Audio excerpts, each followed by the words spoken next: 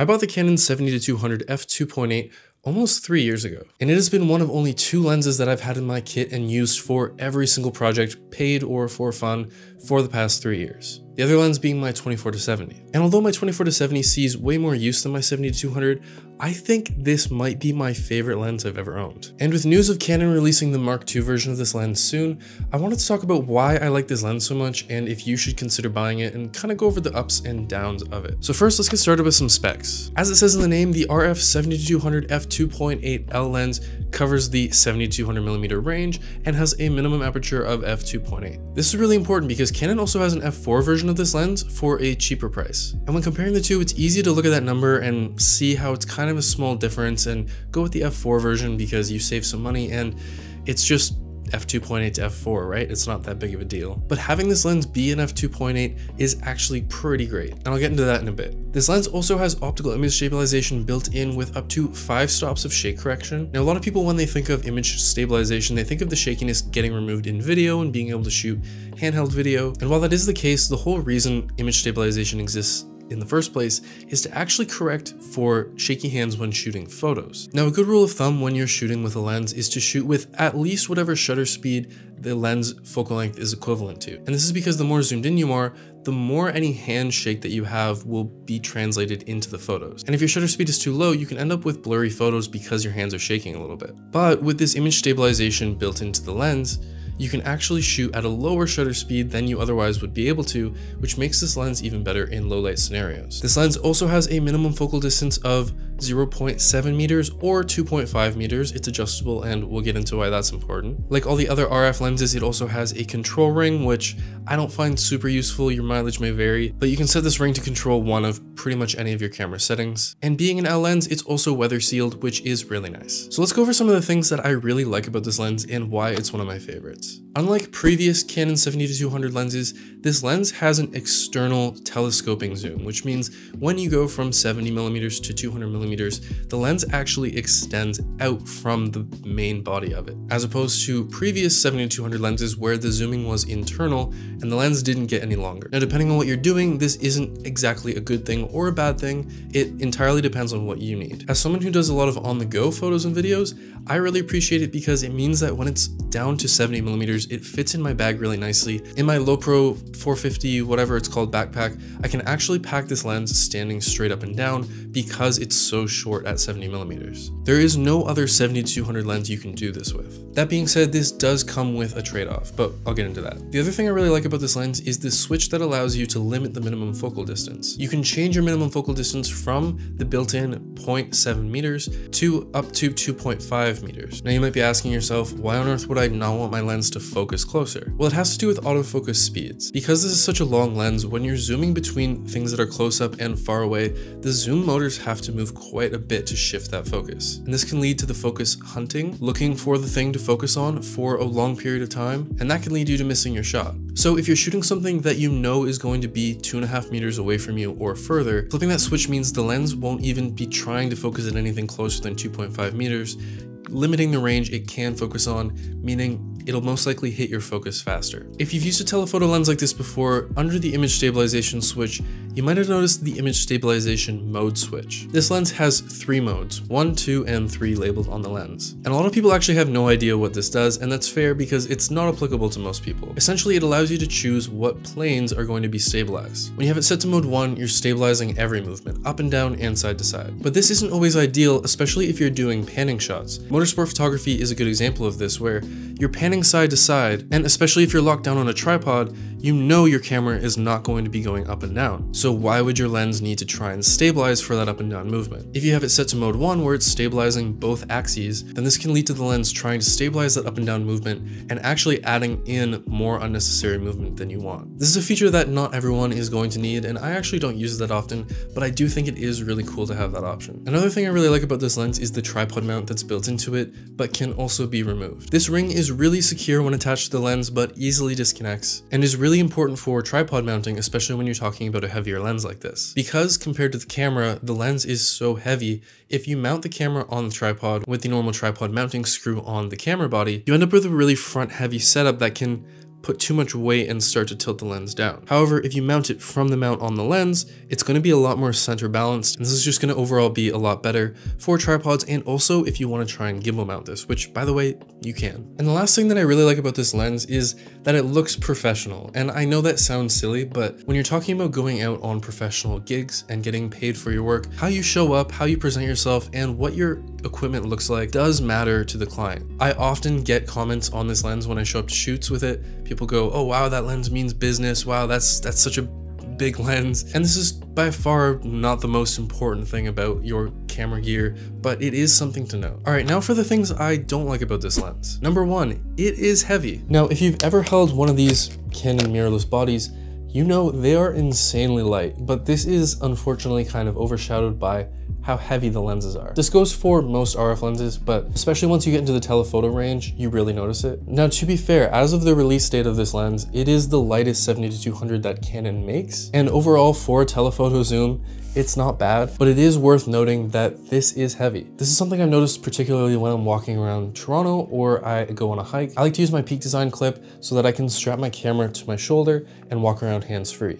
Now, when I have the 70-200 on there, after a while, I actually start to feel the pull on my shoulder, and I'll have days where if I go on a big hike and my camera's strapped here all day, I actually end up with a really sore left shoulder. Another downside of this lens, it is really long. This is the trade-off I was talking about earlier. Because it's so small when it's at 70mm, but it telescopes out to 200mm, you run into a few problems. On previous generation 70-200 lenses, you wouldn't have any telescoping abilities. The zoom would be entirely internal, which means the lens would be maybe about this big, but when you zoom, that wouldn't change. Now, I do really like that this lens telescopes because it fits in my bag so nicely, but look at the difference of this.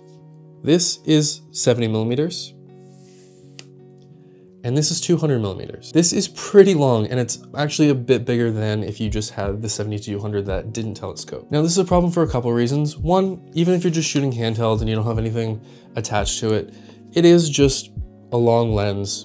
It's a little bit unwieldy, but if you try to rig up your camera to any kind of accessories, you start to run into some problems. Like I mentioned before, you can actually balance this on a gimbal. I recently just shot a concert where I balanced this on my DJI RS3, and it worked just fine. But because it telescopes, I could only shoot at 70mm, because as soon as I zoom in, even just to 100mm, you get all of this extra weight distributed further out. And when you're talking about a gimbal that has to be perfectly balanced, this becomes a problem. It could also pose a problem if you want to try and turn this into like a cinema rig and add rails and a matte box, because if you have anything built around rails on the front of your system that's fixed there, can't change the zoom because it's gonna hit the matte box. So that compact size does come with a trade-off. Now, it's rumored that in the version 2 of this lens, they're gonna switch back to the zooming internally. I would still rather stick with this just because of how compact it is and the fact that it fits in my bag. I don't have to gimbal balance this too often, and it doesn't come up too often where I need to put this on some kind of cinema rig. So that's not really a deal breaker for me, but it definitely could be for a lot of other people. The next thing that is a bit of a drawback with this lens is that it's f2.8, and I know I said before that that was actually a good thing, and it is. But when I say f2.8 is a drawback, I'm referring to the comparison between this and a prime lens. Because this lens covers the range of a lot of really popular prime lengths, 85mm, 100mm, 135mm, 200mm, these are really popular focal lengths to buy in prime lenses. And again, although the jump between f2.8 and f1.2 doesn't sound like that big of a number, the difference in low light performance and bokeh that you get in the background is a huge difference. So when you buy this lens, you're sacrificing the extra quality, the extra low light performance, and the extra background separation for the fact that you can zoom throughout this range. So if you're buying this lens and you know you pretty much only want to shoot portraits with it, for example, you're probably better off buying something like an 85 or a 135 prime, because those lenses are going to do that one thing a lot better than the zoom will. Another drawback with this lens, and this is one that actually really bugs me,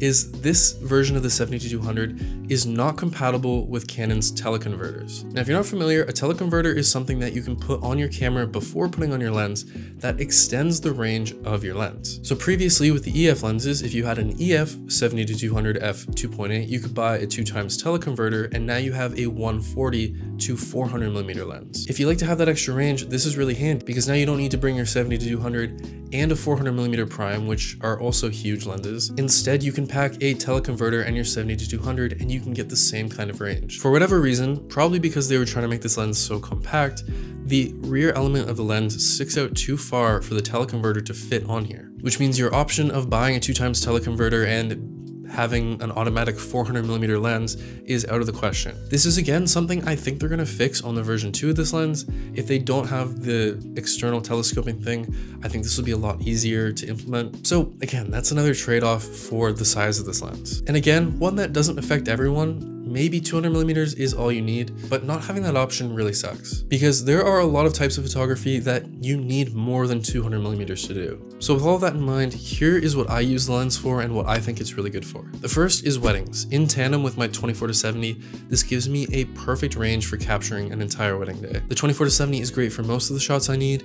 but having the 70-200 for close-up portraits and also being able to stand on the other side of the reception hall and zoom in and snipe a particular moment across the room is also really nice. This is also my go-to portrait lens. Even at f2.8, if you zoom into 135 or 150mm, you get a really nice amount of background compression and a lot of background blur just because you're zoomed in that much. And although it's no prime lens, you can still get some really awesome sharp photos with this, with some really nice background compression if that's what you're going for. I also use this lens for landscapes a lot, and that sounds weird, but let me explain. Most people, when they think of landscape photography, they think of really wide lenses to capture an entire landscape, and it's true that that's really good, but shooting landscapes at 200mm allows for a really cool perspective of being able to punch in on a specific detail in a landscape. If you've never tried shooting landscapes at a telephoto range, I would definitely recommend it because it can be kind of cool. I've also used this lens for motorsport photography. Now this also ties into what I was saying earlier because there were times where Rich was shooting on his 400mm and I was shooting at 200mm and he was just getting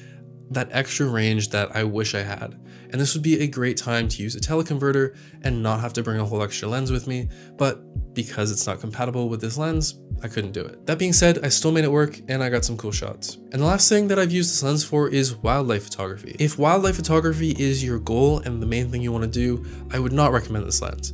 But you can use it for wildlife photography in a pinch. Because it's my most zoomed in lens, it's just what I've used when the opportunities come up, and I've still managed to get some interesting photos in wildlife with it, but it's definitely not zoomed in enough to get those details that you want. Every single wildlife photo that I've taken with this lens, I've cropped in a bunch on, but most wildlife photographers will tell you you want to shoot at least 400mm, probably more like 800 or sometimes even 1200mm. If you think the 70-200 is big, this is the Canon 800mm f11 lens that I just bought to shoot the eclipse coming up. This is the type of lens you need if you want to shoot something like wildlife, and this thing is massive. So, should you buy this lens? It's surprisingly versatile. The f2.8 aperture is really nice, especially compared to the f4, or if you have a cheaper lens like an f5.6 or f8 equivalent, but it's still not as good as a prime lens for specific scenarios, and it's still a pretty expensive lens. Well, I've laid out all the facts here, and ultimately, it's up to you to decide for yourself if this is a lens that seems right for you. Also, if you're watching this right when it comes out, it is good to keep in mind that sometime this year, Canon is probably going to be releasing the version 2 of this lens. And so if these telescoping features are something that really bother you, it might be worth it to hold out for the newer version. But if you do want to buy this lens or check out any of the other gear I use on a regular basis, I always link all of my affiliate links to all the gear I use regularly in the description if you want to check any of that out. That's all I have for you today. If you like this video, hit the like button, subscribe if you want to see more cool videos like this. I have a lot of cool stuff coming up, solar eclipse, I'm going to Vegas to shoot a bunch of content, and more. So stay tuned. Thank you guys for watching, and I'll catch you in the next one.